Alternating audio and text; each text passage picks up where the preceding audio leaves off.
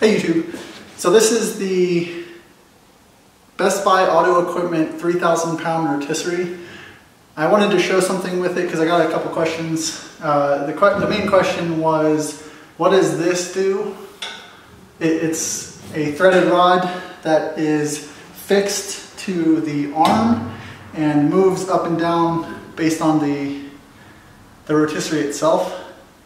So basically what this does is if you turn it to the right, it will lower the weight of the car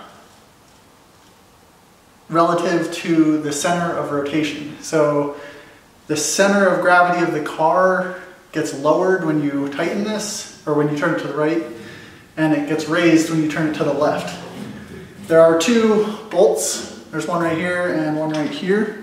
And these can be locked down to lock it in place. It's just a safety mechanism so it doesn't move, not that it would, but if this broke, it keeps it in place. And then there's also a safety pin for the same reason.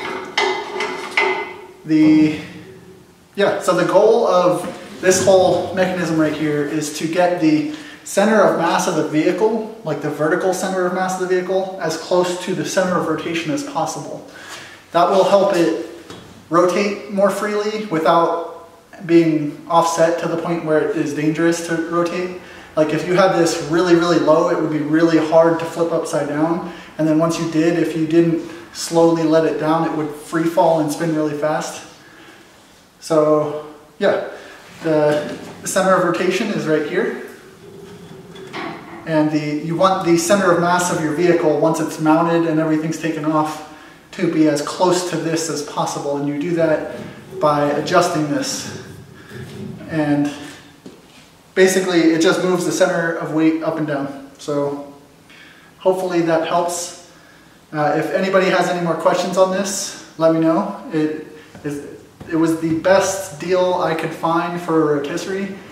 It was, I believe it was like $9.95 delivered, and it can hold 3,000 pounds. So a lot of small sports cars, I guess, and smaller cars. The Datsun 240Z is only 2,300 pounds stock with everything. So this shell is probably 1,000 pounds if I had to guess. But in theory, you should be able to use this on pretty much anything except for like trucks if you're only doing the shell. And even trucks, like the cab or bed of a truck, I don't see why you couldn't put it on this. It extends this way, like the entire rotisserie extends to accommodate different lengths of vehicles, and it is definitely significantly helpful for removing things like undercoating, because all you have to do is unlock it and then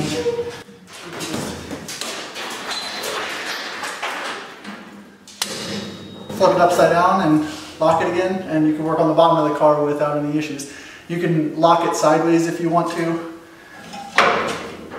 You can lock it at, I think it's 45 degree angles, so that's a lock point.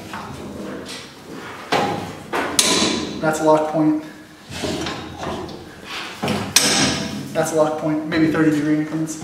But yeah, it's super helpful, so if any of you guys need one, you should check out Best Buy Auto Equipment, and if you have any more questions about it, let me know and I will answer them. Thank you guys for watching.